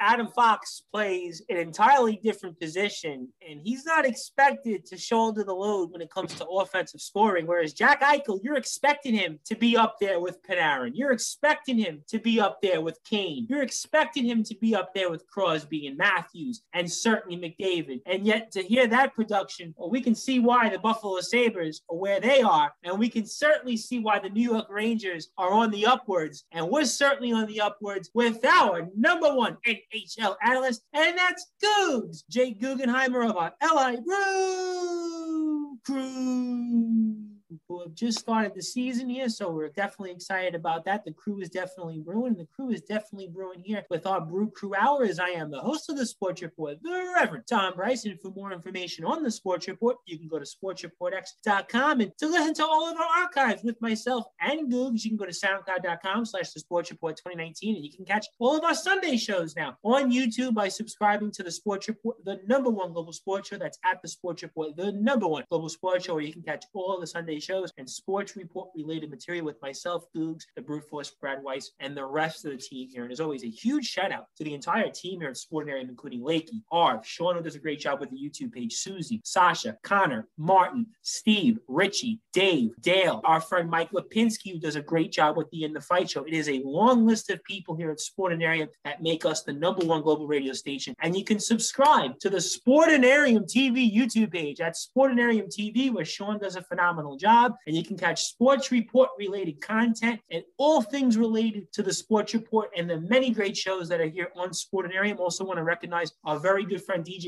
80, who we cut a promo for the Sunday Chill Out session, which you can catch here right before we go on the air with the Brew Crew Hour. You can follow Sportinarium on Twitter and Instagram at Sportinarium, and you can like Sportinarium on Facebook at Sportinarium Media. And Fridays, Saturdays, and Sundays, most importantly, 6 to 8 p.m. Eastern Time, 10 p.m. to 12 a.m. time, you can listen to the Sports Report on Sportinarium.com. And we are honored to be here on the Sportinarium, the #1 global radio station. So that's Fridays, Saturdays, and Sundays, 6 to 8 p.m. Eastern Time, 10 p.m. to 12 a.m. Sportinarium.com. You can catch the Sports Report, and of course, 24 hours a day, 7 days a week, 365 days a year. You can catch all of the many great shows here on Sportinarium. All you have to do is go to Sportinarium.com. So where we're not on, you can go to In the Fight, you can go to All That Racket, you can go to the Sunday Chill Out sessions, you can go to the Spartan Show. There's so many great shows. All you got to do is go to Sportinarium.com. And as always, a huge shout out to the LI Brew Crew. And to make sure everybody follows the Brew Crew on Instagram at LI Brew Crew, because the crew is definitely brewing. We want to make sure everybody finds out why the boys are going to dominate once again this season. We're very excited about the boys getting ready to start the season here and play. We're looking forward to recapping each week all of the games, and we're going to do that for tomorrow's special edition show here on Sportinarium with myself, Googs, and the Brute Force, Brad Weiss. And we are here on the Sports Report, the #1 global sports show with our #1 NHL analyst, Googs, Jake Guggenheimer, talking all the latest happenings in the world of the NHL. And Googs, the New York Islanders, I mean, it was the talk of social media. We talked about the keys to this team, and we brought up a player, Anthony Beauvillier, who was almost in witness protection for the first, I'd say, 6 weeks of the season, maybe even 7 weeks. But all of a sudden, he's got back-to-back games with overtime winning goals. All of a sudden, we look like geniuses, and he looks like the player that we've seen flashes from the last couple of years that can be a pretty good player. I mean, Jake, maybe we should be talking about players all the time here on the show, and maybe somebody's listening. I give you the credit for that one, Tom. You're the one who pointed out Beauvillier, but that's huge for them. I mean, getting some production from Beauvillier when you're missing your captain Anders Lee. We talked about a lot of guys on that show. We talked about Josh Bailey, we talked about JG Pageau, we talked about Matt Barzal, and you mentioned Anthony Beauvillier at the end of the show, just mentioning how important he would be to this team. And all he does is go out and score 2 overtime game winners against Philly and the Bruins, and it's huge for them. I think that's definitely something that the Islanders need, is a couple key scoring pieces to help them make this playoff push. And they're putting themselves in a position, even without Anders Lee, to really make a run for this Eastern Conference title. So it's really fun to see. And I'm a Ranger fan, yes, but I like when New York hockey is doing well. I'm the same way with baseball and the Mets. I like when the Mets are doing well as well. And even though I'm a Yankee fan, so it's awesome to see, and it's cool to see them keep going, despite missing one of the key cogs. Jake, in sports, sometimes you ride the wave, you ride the momentum. And the Islanders might be riding a wave in momentum, because if you think about where the Islanders have been for pretty much the last month or so in the standings, they've built themselves a cushion where even though Anders Lee is out for the rest of the season, and that's a significant loss, especially to the Islanders team, and I'd even say it's more of a loss off the ice than on the ice, the Islanders might be in a position to say, you know what, we've won all these games. I mean, we can do it. And the identity of this team, I think, has changed a lot with Barry Trotz, his coach, because if you think about the Islanders before with Doug Weight at the end of the Jack Capuano days, a lot of these games the Islanders have come from behind and won the last couple of years. They wouldn't have won them with Capuano and Weight as head coach. And maybe that's what that is. And you've been a great player. You've won championships. Do you think that that's something right now where the Islanders might just be kind of riding the wave here and riding momentum, and that might just carry them through here, even with the loss of Anders Lee? 100%. I think sometimes when you have a bunch of guys who really buy into a coach's system, that definitely serves as a motivation factor, even when a guy goes down. So Barry Trotz has come in there and installed a very distinct personality with this team, and they are very hard-nosed defensively. They're a good, gritty team, and they've got a lot of pieces around on that team that contributing. And they don't have they have Matt Barzal, but even so, he's got 25 points this year. They've got 7 guys with 19 or more points. They're just right behind the Rangers with guys who have 20 plus points. So you have Josh Bailey, Brock Nelson, who both have 19, and then you're obviously going to miss Anders Lee, but Oliver Wahlstrom's right there with 16 as well. So they've got a very balanced attack. They are hard-nosed defensively. They don't give up many goals, and they score when necessary. And that's exactly what you got to ask for from a team. And that's exactly the type of teams Barry Trotz likes to run. He did that in Washington when they won the Cup in 2018. That was their whole identity. They were defense, and then Ovechkin scored, and that was their whole big thing. So the Islanders aren't a team that's going to blow you out of the water with, individual talent, but they're a very cohesive unit, and it's really fun to watch them play hockey. They're good. They are very, very good. Absolutely, no question about it. And these grinded out Islander games and the team as a whole, their identity reminds me very similar to when I was growing up with the Knicks in the mid-90s under Pat Riley and then later on Jeff Van Gundy, where they didn't quite have that one superstar. Ewing and Barzal, Ewing might have a little more of an edge over Barzal in terms of offensive ability, but you kind of feel like there's similar teams in that sense where they're more cohesive as a team. They buy in. There's an identity. Defense, we can clearly see as the hallmark of the Islanders. Offensive production is up a little bit, but I think that's more about the league as a whole. But in terms of this Islanders team, you look at it and you say to yourself, Barzal, as you mentioned, 25 points. He's not in the top 10 or even in the top 20 in offensive production, but you've got a lot of guys around him that are just grinded out players. And you mentioned Josh Bailey and Brock Nelson. They've probably been the two biggest maligned Islanders players over the past decade. And yet, if you look at their numbers, they've actually been pretty good Islanders and they played well to their contracts that they were given. But let me ask you then this question when it comes to the Islanders. And we talked last week and they were coming off a devastating loss. And now they've come off back-to-back overtime wins, and especially the Philadelphia game where they came back behind and they wound up stealing a game. And even Boston, you're down 2 goals early on, you come back and get a win. Again, you've been a great player, played in a lot of great teams. Is it a team that you're starting to say, you know what, maybe after all, this team is a Stanley Cup contender and maybe you don't tinker with it. Maybe you don't make the move. Do you even feel like then the Islanders need to necessarily make that move and acquire a big name player, especially after winning games like they've won against good teams and like Boston, for example? Maybe the Islanders don't even have to make a move. They don't have to do anything. I think they could write it out with what they've got, but I still think they should add an offensive piece. Why wouldn't you, at this point? Just take the load off Barzal, who's kind of fallen out of Barry Trotz's favor a little bit. JG Pajot led their forwards in ice time tonight, like 18 minutes. So, Barzal, he's been struggling a little bit. Maybe you want to bring in a piece just to solidify that offensive, firepower. But I think the big note to make on the Islanders is their goaltending. Sorokin has been fantastic in the games he started. 8-2-1 with a 1.97 goals against and a 922 save percentage. Semyon Varlamov has not been too shabby either. 14-6-3 with a 2.2 goals against and a 923 save percentage. That's where they're making their money here. They get really good goaltending. They have really solid defensemen. I think Pulak and Pelech is one of the great young duos in the NHL, and it's really fun to watch them play. And then they're getting contributions from pretty much everyone in their lineup all the time. Josh Bailey scored tonight. JG Pajot scored tonight. These are things that you ask from a team, especially when you don't have that one superstar besides Barzal. So look, you definitely don't need to make a move. 100% you don't need to do that. But why wouldn't you if you have the opportunity to? Why wouldn't you if you can? They definitely have the pieces they can trade, but I wouldn't be surprised if they held steady and just said, let's go for it with what we've got now. I think this whole team is really bought into Barry Trotz, and that's huge when it comes to team cohesiveness. If you have a coach you can play for, and I know that from my time playing sports as well, that makes a world of difference. So, maybe they don't make a move and they just continue this run. That would be really awesome to see, but I wouldn't be surprised if they did or didn't. I'm really not sure what their thoughts are coming up on the trade deadline, but we'll see when it gets there,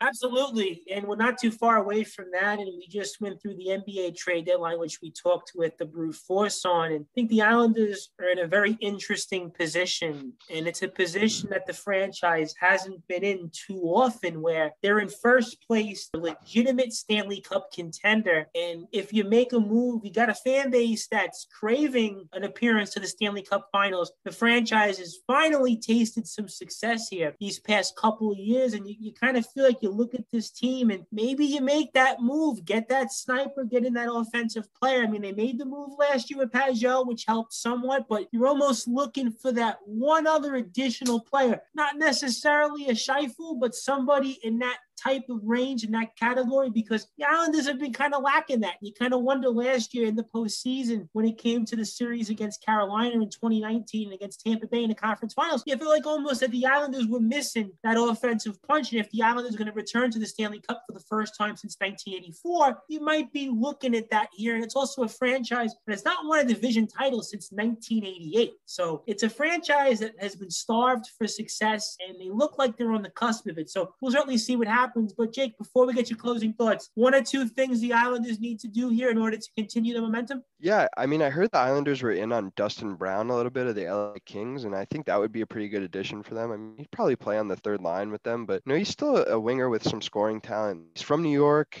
He's kind of fallen out of favor in LA a little bit. He had his captaincy taken away, and that was given to Kopitar. But I would like that move for them if they can find a way to swing a trade for Dustin Brown. I think that would be a good trade for them. I think that would be a piece that they're missing who can provide some playoff experience. I mean, he's got those 2 Stanley Cup and countless playoff games with LA, so that might be a move that you see the Islanders make that I would actually really like. For the Islanders, just keep doing what you're doing. Keep getting consistent offense from pretty much your entire team. Have that goaltending just really pick it up and continue to play fantastic hockey, which both goalies have done. I think you're going to see Sorokin start to really establish himself as the number one here. But look, I can't really point out a true weakness on this team other than maybe the need for another skater, another winger. But hey, I mean, just keep doing what you're doing. You guys have been great this year, and it's really fun to watch, especially from an outsider's perspective when I don't have a vested interest in this team. So we'll see what happens. But I think the Islanders are in a really good position, and I really would not be surprised if they continued their success. Absolutely. And a player like Dustin Brown is the kind of player that this team might be lacking, in a veteran player who off the ice can bring you some leadership, who's been in these big games. And it's a team, again, that hasn't had too many guys that have been in this situation. Nick Leddy has won a Stanley Cup before, so you can certainly lean on him as an example. But it's a team, by and large, Andy Green you could throw in there, that has some big Stanley Cup experience. But as a whole, you're looking for that next guy, that veteran winger who's been there, been in the big game, knows how to win. That is certainly a target that I could certainly see the Islanders making a move on. And we're looking forward to talking about all the latest happenings when it comes to the world of the Islanders and Rangers each and every week here with Googs, Jake Guggenheimer, our #1 NHL analyst. And for you, my friend, I want to give you the floor. I can't thank you enough for all you do for us. You're an integral reason as to why we're the #1 global sports show. So you know the drill, my friend. Plug where listeners get in touch with you, and the floor is yours. And I can't thank you enough. Yes, sir. Thank you, Tommy, for having me on. Another great week of talking about hockey. Again, thank you to all our frontline workers who are doing such a great job of fighting this pandemic and allowing us to get back to our somewhat normal lives. Shout out to the Brew Crew. We had our scrimmages last week. That was really fun, and you'll be hearing a little bit from Brad and I in a little bit, talking about our recap of the games that we're going to play. And I'm really looking forward. I can't wait to get back on the field and just start playing some softball in this nice weather again. So in terms of where to reach me on social media, always on Instagram at Jake Guggenheimer 11, always on Twitter at JMGuggen. Please do reach out if you ever have any questions or you just want to talk some sports. I'm always in the mood to do that. I can't ever talk too much sports, and I love getting the opportunity to do it on the Sports Report here with you, Tom. So, looking forward to a really good a week of hockey coming up. We got some big games for both the Islanders and the Rangers, and we'll get back to it next week. But just one quick thing, who the Islanders have in the AHL, if they ever do decide to call him up again, who also has Stanley Cup experiences, Andrew Ladd. I knew that was coming, Jake. I knew that was coming. he's been down in Bridgeport, just kind of hanging out, doing his thing. But that guy's got 2 Stanley Cups under his belt too. One with Carolina, one with Chicago. If they need a veteran presence, they want to plug in on that fourth line. They need some playoff experience. Andrew Ladd is your man. So let's see what happens. I think it's going to be quite an interesting trade deadline for the NHL. That's coming up soon. So we'll see if either of these teams make any moves. And yeah, we'll talk about it next week, Tom. Jake, Andrew Ladd is probably the most maligned player, maybe in Islanders history. And he got a big contract. He replaced Kyle Poso and Franz Nielsen. And he did score 20-plus goals that first year, but he got off to such a terrible start. And that feels like 20 years ago. And he's actually in the 5th year of that contract. I mean, my God, it's one of the worst contract signings in New York sports history. I mean, he's really done very little. But the back of his hockey card would tell you that he would fit that description. But I don't know if the Islander fan base could take Andrew Ladd in the lineup. I know Thomas Hickey came back and he actually has done something for the team, so that is actually a positive. He's got 2 points in 3 games. He's actually played very well, but I don't know about Andrew Ladd, so that might be a conversation we'll have for another day, and I'm sure Islander fans were looking for Pepto-Bismol after they heard the name Andrew Ladd, so we'll certainly see what happens when it comes to Mr. Ladd and the rest of the team, as well as the Rangers, and congratulations on getting back on the field. Looking forward to recapping some Brew Crew with you and the Brute Force in a little while, and we'll speak with you soon. Yes, sir. Looking forward to it. Have a great rest of the day, Tom. As we're here on the Sports Report, the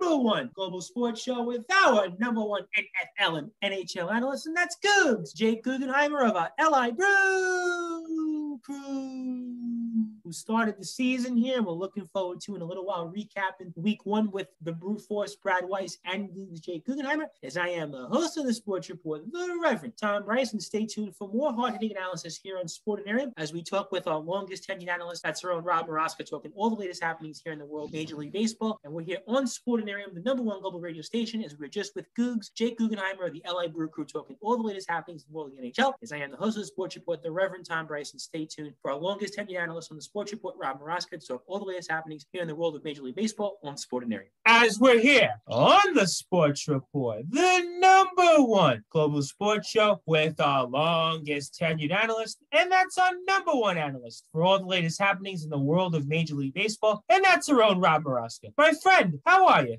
Hey, Tom. It's great to be back on. How are you? Always good to speak with you, my friend, and we're almost there. We're right there at the finish line. Opening day, we're about a week away or so from opening day, so we're very excited about that. If you would have asked us maybe 3 or 4 months ago, we didn't think we were going to get to this day. Even 2 months ago, I would say I don't think we thought that the season was going to start on time and we were going to have an opening day, and even in most cities, we're going to see fans of anywhere between 10% and 25% capacity. In some cities, they're even going to have near full capacity. So obviously it's a lot of work has been done with this, and we want to congratulate everybody that has made it happen, especially the players and Major League Baseball as a whole. But Mr. Maraska, before we get into all the latest happenings in the world of Major League Baseball, and there's a lot to get into, especially now with opening day next week. Since we last spoke, you were once again on our friends over at Reckless Airwaves Radio, and talk about that for appearance #2 here for our worldwide audience on Sportinarium. Yes, they had me back on for appearance #2. And I'll tell you, it was an awesome segment. I want to thank the guys at Reckless Airwaves Radio for having not only me, but the rest of the Sports Report on Sportinarium team on. It was like Sportinarium week last week on Reckless Airwaves Radio, you know? We took over the airwaves for a while. We certainly did, and obviously shout-outs to Googs, Jake Guggenheimer, the Honorable MC Ernest Stubb, and we understand that the Brute Force, Brad Weiss, is going to be on in the near-distant future, so I want to make sure everybody follows, once again, Reckless Airwaves on Twitter, at Reckless Airwaves, at Reckless Airwave, and also go to recklessairwaves.com for all the latest shows, all show information, and all the great things related to the Reckless Airwaves lineup. So that's, once again, on Twitter, at Reckless Airwave. That's at Reckless Airwave, where you can follow Reckless Airwaves for all the latest updates. And who knows, maybe Mr. Maraska will be on for a 3rd time. Maybe we'll see Googs for a 2nd time. And who knows what else is in store, especially when it comes to the Honorable MC Ernest Stubb and the Brute Force, Brad Weiss. But Mr. Maraska, to kick things off when it comes to getting ready for opening day here, and there's a player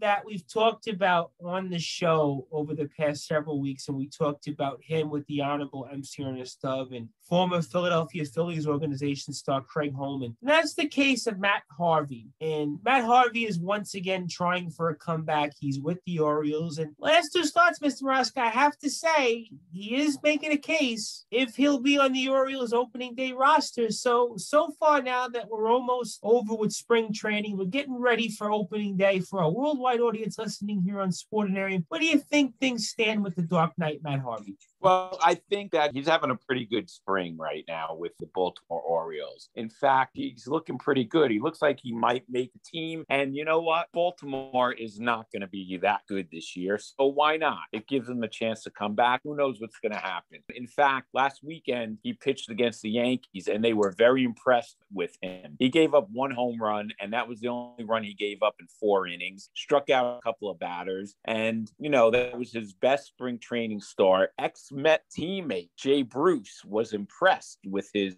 former teammate. He said he looks good, hopes he stays healthy, and makes the team. After some bumps in the road, he looks like he is back on track. So maybe the Dark Knight is back on track, Tom. He very well might be, and that was the only home run he gave up Saturday's game. Gio Urshela hit a home run off Matt Harvey in the second inning. But if you look at his last two starts, ladies and gentlemen, 8 innings pitched, 6 hits, 3 runs, a walk, and 6 strikeouts. When we spoke a few weeks ago with the Honorable MC Ernest Dove and Craig Holman, we were almost convinced as if we were getting ready to say goodnight to Matt Harvey and his career, and we didn't really take this serious. But Mr. Maraska, these last two starts, once again, 8 innings pitched, 6 hits, 3 runs, a walk, and 6 strikeouts. I mean, this sounds like somebody who still might have something left. He might have something left. Let's face it, he's not the Dark Knight anymore. He's not throwing pitches over 100 miles per hour, but he was in the 91 to 93 mile per hour range on Saturday against the Yankees, and he did strike out 2 batters. So that's not bad considering what's been going on with him since the Mets released him in 2018. Let me tell you, he finished that season with the Reds, and then after that, he posted a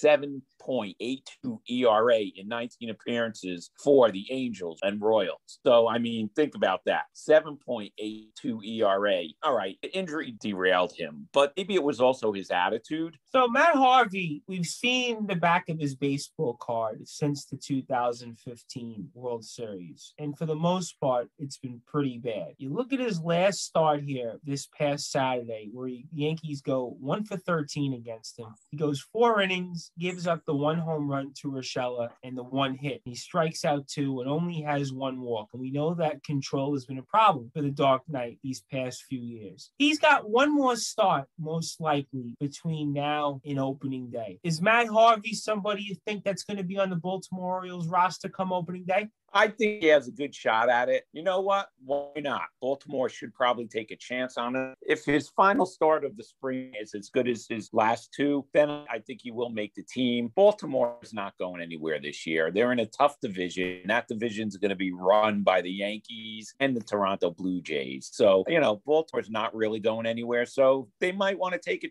chance with Harvey. Maybe they'll get some magic. Let's say he doesn't make the roster. From what you've seen so far in Matt Harvey, do you think he's done enough to get another shot with somebody else in case he doesn't make the roster with the Orioles? Well, you know what? Maybe an injury, someone goes down and, you know, they take a chance on Harvey. I guess it's all going to depend on maybe this last start of spring, but why not? You know, you never know. Maybe he goes, I don't know what's going to happen if he doesn't make the major league team for Baltimore. But you know what? You never know. And could you imagine if maybe he lands on the Yankees, if there's some injuries? You know, the Yankees, they love going after ex-Mets. Is it possible also that, let's say he doesn't make the team, that maybe he would start the year in AAA? I mean, because you know what? That's a better option than not being on any roster at all. And if you look at the first month of the season, you do have injuries. You do have a lot of games that could be postponed due to inclement weather. And you have a number of different scenarios that are in play. I mean, let's say he doesn't make the roster, but he's sort of in one of these standby situations. I mean, if you're Matt Harvey, would you accept that? I would. I mean, what else has he got going on then? Of course I would. I mean, that would be his best chance to get back into the major leagues. I mean, right now, Matt Harvey doesn't have too many choices. So if he does not make the Baltimore Orioles major league team, if he doesn't make the big club, his best bet would be to go into AAA and then just see what happens. I think one thing we've seen, ladies and gentlemen, is that we probably have not seen the last of Matt Harvey one way or the other. We had talked once again a lot with Ernest and Craig Holman about this, and we almost kind of felt like this was going to be the last we've heard from the Dark Knight. But I think so far from what we've seen from him out of spring training is that he still has something left. So regardless if he doesn't make the roster with the Orioles, we got a good feeling we're going to see him either in AAA or most likely somebody else will give him a shot. So Matt Harvey, I think, has proven himself. He's proven us wrong here on the show, and he very well may still have something left. And Mr. Maraska, as we're getting ready for opening day here, what are some news and notes you have when it comes to the Mets as they get ready to start the season? Well, you know what? The Mets, to me, like I said last week on Reckless Airwaves Radio, I gave my preview of the Mets, Yankees, and the division winners. And you know what? I think the Mets are looking pretty good. I think they're having a good spring. The most thing I'm worried about is the defense. Okay, I'm not even worried about the bullpen. I think the bullpen's going to be all right. I think Diaz is probably going to have a comeback year. And then what you've seen out of Francisco Lindor so far, I mean, Mr. Maraska, we talked about this with the Honorable MC and stuff. I got to think the Mets are going to have to lay out a lot of money between now and opening day and get that done as soon as possible when it comes to re-signing Francisco Lindor. Well, I think that is something that they have to do. We all want to see them sign him, give him a contract, and do it before the start of the season, because I don't think he's going to negotiate during the season. So let's get it done. So far, so good. He's great in the clubhouse. The players love him. He loves playing baseball. He always has a smile on his face. He brings a lot of energy to this club. Hey, he's hit a couple of home runs the past couple of games. He's looking really good. He's a team leader, and his teammates love him. And you know what? The Mets better sign him. Are you worried now with the injury of Carlos Carrasco for the rest of the Met rotation? We talked prior, and we were very optimistic about the depth of this Met rotation. But now without Carrasco for a certain amount of time here, the Mets are going to have to tread water. I mean, how do you feel about the rotation right now? I think they could do it. I mean, that's a blow. And, you know, that's typical Mets. Of course, that's going to happen. Nothing's changed even with new ownership, but except for the attitude. I think the attitude's better. I think they're deep. I think DeGrom's going to have another excellent year. Now, Syndergaard, let's see what happens when he gets back. He'll be pitching for a contract also. So I think once he comes back from the injury, I think he's going to pitch pretty good. And when it comes to the back end of the rotation, what's your thoughts here? Because we're assuming that it's going to be DeGrom, Stroman, and then we have Taijuan Walker, we have Jordan Yamamoto, and then we have Joey Lucchesi. I mean, what's your thoughts here when it comes to the rest of the Met rotation? Yeah, I think Lucchesi is going to be the fifth starter. I think that, you know what, the Mets went out and they got some pitchers. I think they're going to go out there and battle. And you know what? I think it's going to be interesting. I think they're going to work hard. And I really see some depth in this pitching staff. And I'm not really that worried.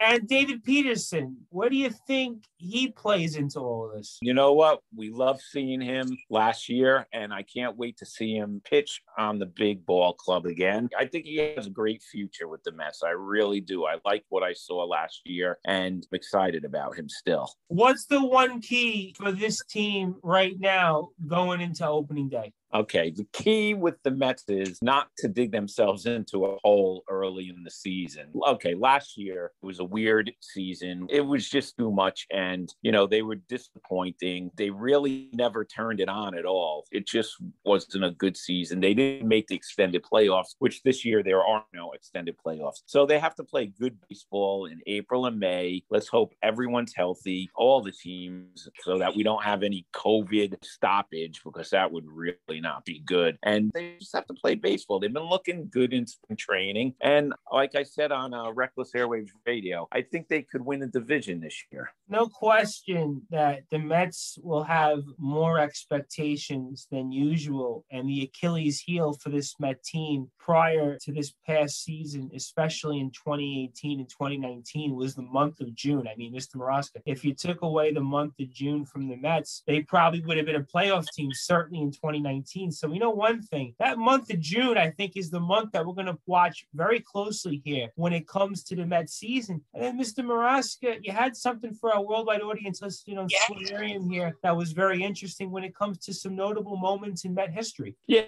since we're taping this on March 23rd, I just checked out some moments in Mets history for March 23rd. And in 1978, Mets traded Bud Harrelson to the Phillies for minor leaguer Freddie Andrews and 50 grand. I just want to say he wanted to be traded because he felt that he was no longer in the Mets' plans. The Mets really, they had Doug Flynn. They didn't need two light hitting infielders, so they wanted to get rid of him anyway. But he had seniority. He could have blocked any trade, so he gave the Mets a couple of teams like the Phillies, the Red Sox, and the Yankees who he would go to, and they traded him to the Phillies. So that was one of the last pieces of the miracle Mets to go. Bud Harrelson, and it was sad to see him go, but he actually was ready to leave the Mets. No question that Bud Harrelson is an important part to Met history and the only Met to have appeared in the 69 World Series championship team, the 73 team that went to the World Series, and as a coach, the 86 team that had won the World Series. So a very interesting fact when it comes to the career of Bud Harrelson. And then were there a few other things that our worldwide audience would be very curious on when it comes to Met history? Yes, in 2007, and I like this signing, they signed Fernando Tatis.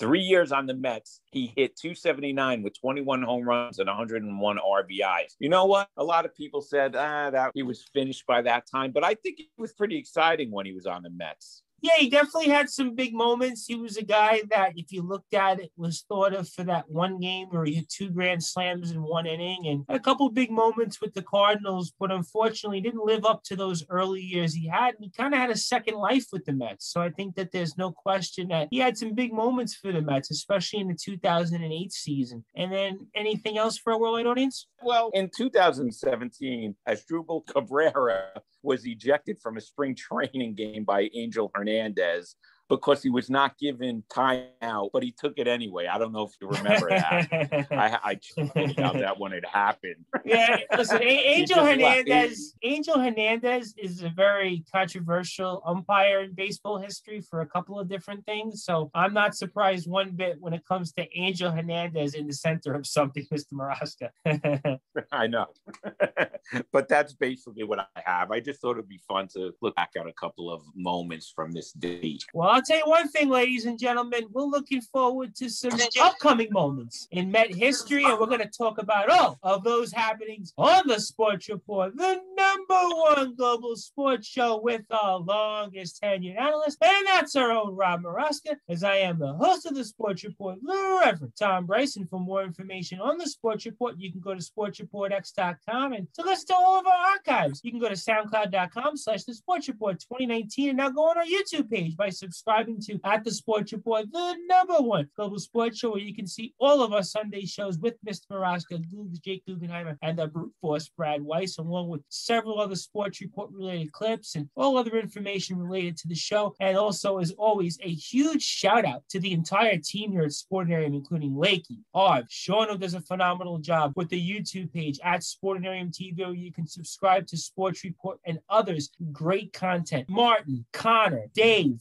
Dale, Susie, Sasha, Mike Lipinski, who does a phenomenal job with the In the Fight show, a who's who of people here at Sportinarium that make us the #1 global sports show. So that's why we want to always make sure we recognize everybody here at Sportinarium. And you can follow Sportinarium on Twitter and Instagram at Sportinarium. You can like Sportinarium on Facebook at Sportinarium Media. And you can, once again, as we just alluded to, subscribe to the Sportinarium TV YouTube page at Sportinarium TV, where you can see a who's who of content, including several of the most recent Sports Report interviews. So you know what you need to do. You need to go to Sportinarium TV and subscribe. And of course, can't leave out the fact that the Sports Report is on Fridays, Saturdays, and Sundays, 6 to 8 p.m. Eastern Time, 10 p.m. to 12 a.m. UK time on Sportinarium.com. That's Sportinarium.com. Fridays, Saturdays, and Sundays, 6 p.m. to 8 p.m. Eastern Time, 10 p.m. to 12 a.m. UK time, with the Sports Report on Sportinarium.com. And of course, 24 hours a day, 7 days a week, 365 days a year, you can listen to Sportinarium content amongst the many other great shows, including All That Racket, In the Fight, The Spartan Show, a who's who of people. And also, we just announced September 4th, Sportinarium is promoting and presenting our first fight on behalf of the station's history. So we're very excited about that. We know the entire team is going to be out there. And also shout out to DJ 80 with the Sunday Chill Out Show. Cannot forget about 80. Of course, I cut a promo for him. Richie as well, a who's who of people here at Sportinarium. And also speaking of a who's who of people, huge shout out to the legendary Joe Dell. You can go to joe-dell.com for all of your virtual keyboard and piano lessons. And of course, right after myself and Mr. Maraska go off there, you can get over 20 minutes of the legendary Joe Dell and Sleepy Hollow's content. So if you like it hard, you like it heavy, you like it loud, you stay tuned because Joe Dell and Sleepy Hollow are going to bring you some of the best music around. And make sure you go to joe-dell.com for all of your virtual keyboard and piano lessons. He's one of the best in the business, one of our biggest supporters. Want to make sure that we recognize him. And we are here on the Sports Report, the #1 global sports show with our longest tenured analyst. And that's our own Rob Maraska talking all the latest happenings in the world of Major League Baseball. Mr. Maraska, we've talked quite a bit about some of the past. We've talked quite a bit about the present, and we've talked quite a bit about the future. But now that we know some of the news and notes about what's going on, I was curious because there was something that you wanted to share for a worldwide audience listening here on Sportinarium, most especially, because NBC Sports did a poll recently. And talk about this poll, why it's important, and what do you think the ramifications are for it when it comes to the Major League Baseball season here in 2021?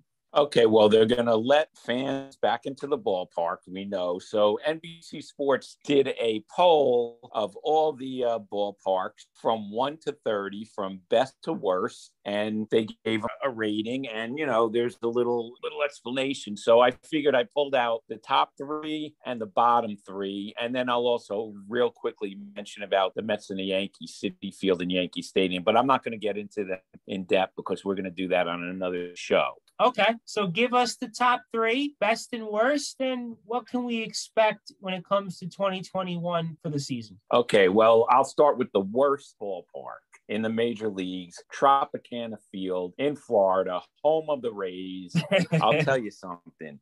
It could hold 31,042 fans, and the only time it's held that was for the playoffs in the World Series. During the regular season, get it. They need a new stadium. They've been playing here for 20 years. And just think about it. The white domed roof, retractable roof, is the biggest eyesore you could imagine. And it looks terrible with all the rows of empty seats surrounding the field. So that is the worst stadium to watch baseball in, Tom. Mr. Maraska, in the 90s, Tropicana Field looked old and it looked like an eyesore. So 20 years later, it looks even worse. And social distancing, I don't think applies when it comes to Tropicana Field because they never reached 31,000 in attendance. They don't have to worry about social distancing. They don't have to worry about mask wearing because they're never going to sell out that place. So even the World Series couldn't sell out Tropicana Field. So obviously, listen, they don't have to worry about any of those regulations, any of those rules. So I could certainly see why that is the worst ballpark in all of baseball. That's a no-brainer. But who's number 2 on the list? I just want to say quick, I also have a few quick things about the food served there. And they do serve something called a short-ribbed grilled cheese sandwich that's supposed to be pretty good. So maybe people just go there for the sandwich. I don't know. Number 29 would be the Oakland Coliseum. Now, that opened in 1966. It holds 35,067 people. It's in better shape now that the A's don't have to share it with the Raiders, but it's still a poor facility. It's old, it's ugly, and even though it has a lot of history, it's just a dump in Oakland. But wait, there is hope. The team hopes to open a new stadium on the edge of San Francisco Bay by 2023. So there's some hope in Oakland, but the Coliseum is very old, very big, and it doesn't look that great. Yeah, the Coliseum, even again, another ballpark that 20 years ago or 25 years ago always looked old. And I know that they don't share the stadium with the Raiders anymore, but that was always, to me, never a great place on TV to watch a game. It never looked like an experience that was really for the fan. It just didn't look like a place you'd want to play a game. I mean, so I could easily see why that's second on the list. So then who's third? Well, I just want to say that they said even the food isn't exciting at the Coliseum. They just serve the basic hot dogs, chicken tenders, ballpark food, nothing fancy there. Okay, number 28 of the worst stadiums in the major leagues would be in Chicago, the White Sox. And that was built in 1991, guaranteed rate field. Yep. That could hold 40,615. But they even had bad timing when they opened the place because it opened a year before Camden Yards. And we know how beautiful Camden Yards is in Baltimore. Okay, guaranteed rate field, which that's another thing with these ballparks. They're sponsored now, so they keep changing the names, which just drives me crazy. I know it's business, but, I liked when the stadiums had just one name and they didn't change the name all the time. That's just annoying. But it's a huge stadium with symmetrical dimensions. It's already old, and it opened, like I said, in 1991. And it doesn't have a view of Chicago. It actually has a view of the housing projects that are next to the Dan Ryan Expressway. You can't even look out at the stadium and see, some buildings in Chicago. You see the projects. But there is a plus. They have something there called Boozy Hot Chocolate. It's Patron toasted marshmallow syrup, and it's supposed to be delicious. So I guess they go there to watch the White Sox, which are going to have a pretty good team this year, and have some hits of that boozy hot chocolate. So that'll help them with the view. Everything looks good after a couple of those. That ballpark was the first of the new 90s parks. And you mentioned Camden Yards was another one, Coors Field, Jacobs Field, the ballpark at Arlington. There were a number of these parks that all came around the same time. And the first one was then Comiskey Park. So you can certainly see why that park has become outdated because it's 30 years ago now. So obviously I could certainly see why that was on the list. And I kind of thought in my head that was going to be in the top 5. I wasn't quite sure if it was going to be number 3, but I could certainly see why based on where we are and fan experience and how long the park has been in existence, I could certainly see why it's number 3. And then on the flip side, conversely, very quickly, give us a top 3 very quickly. Okay, PNC Park in Pittsburgh opened in 2001, could hold 38,362. They say it's as close to a perfect ballpark as you can get. An unmatched view of downtown Pittsburgh, Roberto Clemente Bridge. It has seating with only 2 decks, so you're really close to the action. And it has something to eat there called the Pittsburgh Cone. It's kielbasa, pierogi, Swiss cheese, sauerkraut, Russian dressing, and a waffle cone. So maybe you might go there to try that because Pittsburgh's not too exciting to watch. Yeah, the Pirates have been a bad ball club pretty much now for a generation, except for the early part of the 2010s. And then give us number 2 and 3 very quickly. Okay, number 2, Wrigley Field, opened in 1914, seats 41,072. We know what it's all about, the friendly confines of Wrigley Field. It does have some obstructive views because it was built way back then, but the good outweighs the bad. A great summer day at Wrigley Field, nothing beats that. The Ivy, the manual scoreboard, and of course the great baseball experience and the rooftops, and they have great food there too. And number 1, Dodger Stadium, opened in 1962, 56,000 seats, yet people arrive there late and leave early, even though it has great scenic views, 2 jumbotrons, huge stadium, stank concourses. Okay, they are close to the action in Dodger Stadium, but they still leave early. And those Dodger dogs, Tom, Yeah, they always talk about those Dodgers. Those Dodger dogs, our very good friend Joe Rosas, who has been to Dodger Stadium many times, raves about that ballpark, and he has been there, and he thinks it's a great experience to go watch a ball game. And so I could certainly see why Dodger Stadium is in the top of the list here. And then before we get your closing thoughts, give us where Citi Field and Yankee Stadium rank. Okay, Citi Field is ranked number 10, and Yankee Stadium is ranked number 8.